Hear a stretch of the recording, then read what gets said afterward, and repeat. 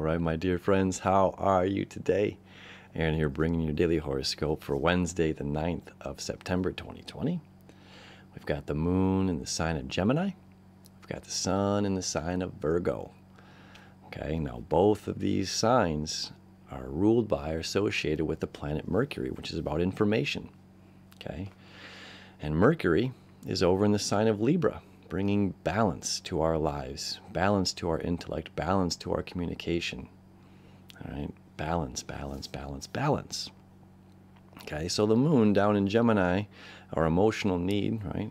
That's what we need. Our emotional needs is to look at all of the, weighing out all of the options, looking at all the possibilities, as well as it's a lighter air sign, light and having fun and playful.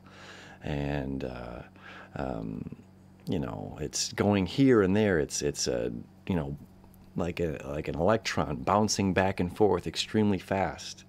Okay, blinking in this world and blinking in the material physical world, and then back out into wherever it goes.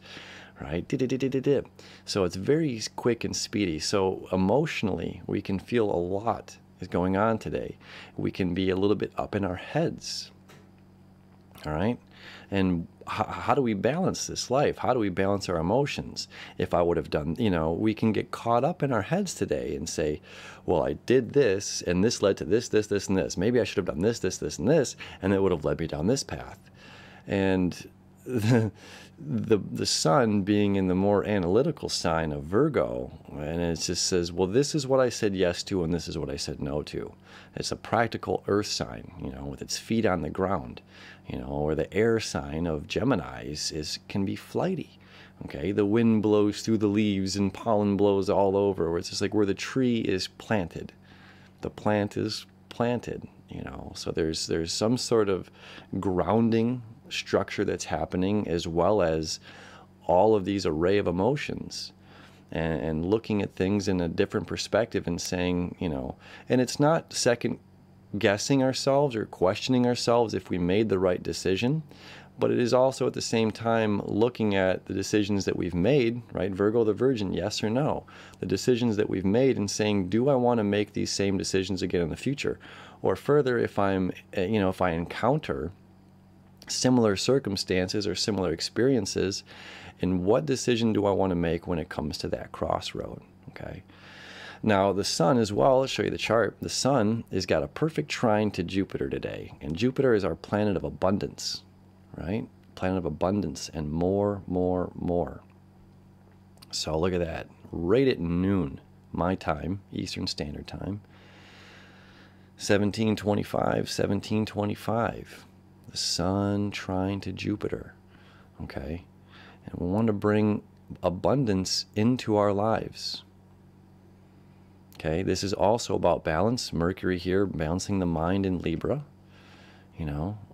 This is more things and an abundance of joy, and abundance of beauty, and abundance of philosophy and knowledge. We're over here, which rules Sagittarius, where the South Node is. And these are interesting placements right now, which lead to us, there's no rights or wrongs, and everyone deals with this energy differently. So there's always like a blessing on one hand and a confrontation on another, and Jupiter being up in Capricorn, which is at its weakest point in the zodiac, and it says more with less, and being restricted by Saturn, being restricted by these walls. I want to expand more and more and more. I want all of these things. And it's saying, do we really need all of these things to do whatever we need to do, to get whatever we need to get? So it's an interesting alignment. It's a lovely alignment. However, with Jupiter being in the sign of Capricorn, it makes us say, are we at a place of abundance? Financially, there's a lot going on in the world right now where people's incomes are a lot less than what they have been. Job security is a lot different. 10th house, rules our career and public image. And maybe we want to go work more. Maybe we want all these things. And Virgo is the sign of service. So the sun's saying, like, I'm here, I'm ready for service. I want to do these things and be abundant in it and want to be of service to you. Okay. And it's understanding as well that Capricorn is about authority, and that we are the authority. Okay. And we can take a grounded approach by being focused on how we can create more abundance in our lives when it comes to our career, when it comes to finances. And we have Uranus over here in the earth sign of Taurus as well, still making that connection to the sun, 7 degrees off. I like to look at, about 8 degrees is what I look at most of the things that pull up here on the chart. So you see the thicker lines on my chart. The thicker the line is, it's a closer to being exact. When they're thinner, like this one right there, it means they're getting a little bit further away. So we feel a little bit less. All right. So although we don't have the trine going on right now up here to Jupiter to Uranus anymore, okay, we still have this one here, which is a breakthroughs of money, okay, breakthroughs in finances, or radical new ways to make income into our lives, and focused on being of service. And if we can get our stuff together, whatever it may be in our lives, we can create some sort of abundance within the limitations that Saturn and Capricorn are giving us right now. Basically meaning, with the authority that's going on, and we all have a government, Capricorn is government, and the authority is telling us how to, our restrictions and limitations, and what is essential, what is not essential as a business. We have to create new ways, radical new ways, to make sure that we can sustain our life here on planet Earth, right? So that's going on as well. I'm going to come back here for a moment. Uranus rules Aquarius and technology. Okay. And down here we've got Venus. There's nothing in here at Aquarius yet. Not until Jupiter and Saturn both meet up here in December. They're both going to join the Aquarius party here.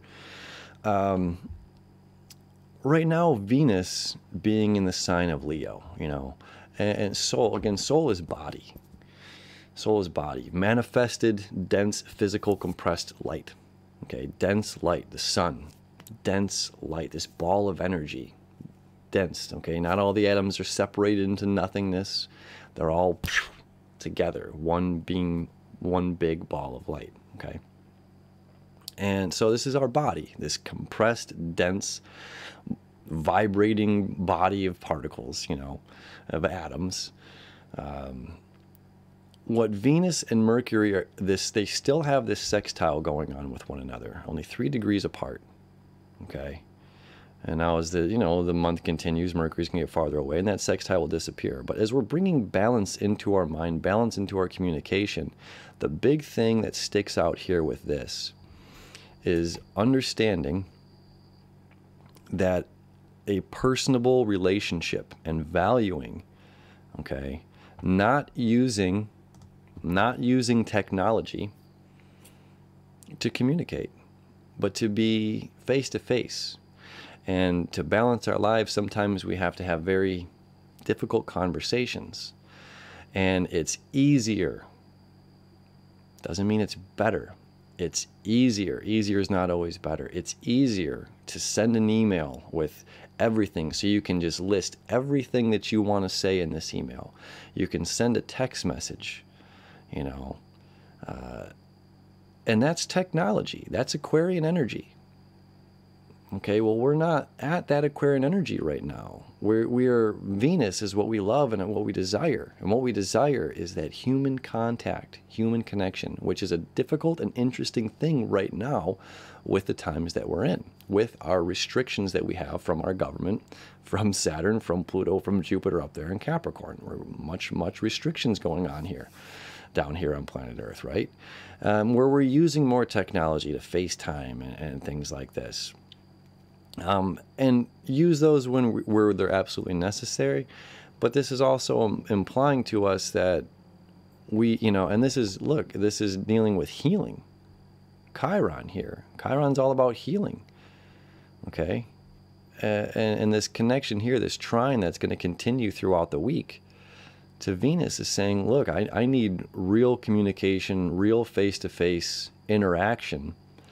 And it's the best thing that we can do right now to balance ourselves and our relationships with the other, is by sucking it up, by not being cowardly, if you will, by hiding behind technology, because it's easier.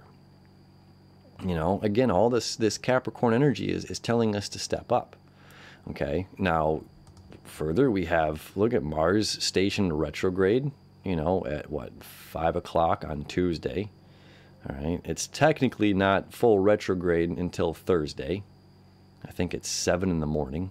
Okay, so depending on where you're at on this spinning ball in space, you know, so it's going to happen technically at 7 o'clock in the morning on Thursday. So either way, Mars stationed retrograde, you know, and Mars retrograde, I'm going to put another video about this, just about Mars retrograde in Aries here. I'll do that tomorrow. Or I'll do that on Wednesday, excuse me. Whenever you're watching this, could be today. You know, it's about, part of it is like the unknown. You know, it's not necessarily having a whole script. It's going off the cuff, if you will. Okay, and it's just like, well, when we have all the pieces together and we have the instruction, you know, the instruction manual here, we know where all the Legos go. We know where all the pieces go to create the thing that we're creating.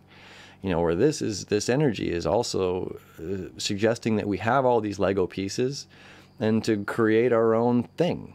You know, whatever that may be, go off the cuff and off the whim.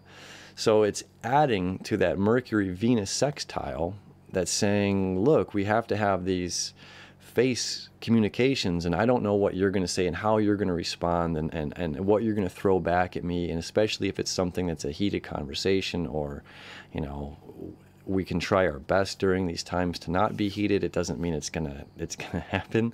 You know, we can try our best. You know, this is a difficult aspects to deal with when it comes to Mars and Aries, and especially, you know, we still have this Lilith conjunction to Eris, which is, how are we dealing with information?